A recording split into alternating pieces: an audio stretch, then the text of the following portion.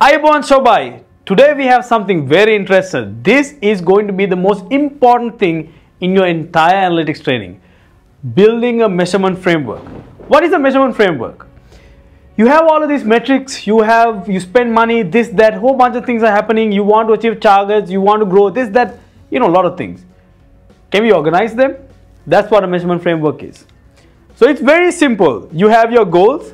Goals are what do you want to achieve as a business. For example, I want to increase my revenue by 20% by the end of next year, right? That's a business goal at a very high level. Or you would say, I want to decrease my cost by 60% by next year or next month or whatever, that's the business goal. What do you want to achieve as a business, right? And then you have objectives. How are you going to achieve that? If you want to increase revenue, there can be different ways. For example, you can bring in more customers and increase revenue. Or you can get more business from your existing customers and make revenue. There are so many different ways. So how are you exactly going to do it? And what are the KPIs? What are you going to measure to know if you're on the right track? For example, if you want to increase revenue and if your goal is to increase revenue, if your objective is to increase it through new visitors, then your KPI is number of new customers. It's that simple, right? So let's look at an example. Here we go, simple example. As a business at a very high level, I want to increase sales by X% by X this time. And I want to also increase number of leads. I also want to improve engagement, right? Let's look at the first one, increasing sales. Very simple.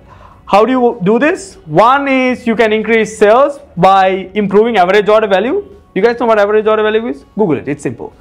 Average order value and then improve conversion rate. It's simple, right? How many people came? How many people bought? Conversion rate. So what are my KPIs? Average product price. So I can improve the average order value by selling high value products. Right? I can sell, let's say if I'm selling 500 taka items, now I can sell maybe, I don't know, 5,000? Up to you. So products per basket. So let's say earlier only 3 products per basket. When you make a transaction, there were only 3. Now let's see if you can push more, right? Can you sell 5?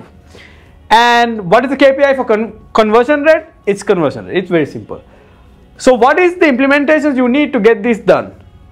To actually get these things, you can implement enhanced e-commerce. It's a simple thing. Just Google it. You can do it. And then conversion rate, you just have to set up your goals. Google it. You can easily find it. There is plenty of videos on YouTube. And that's it.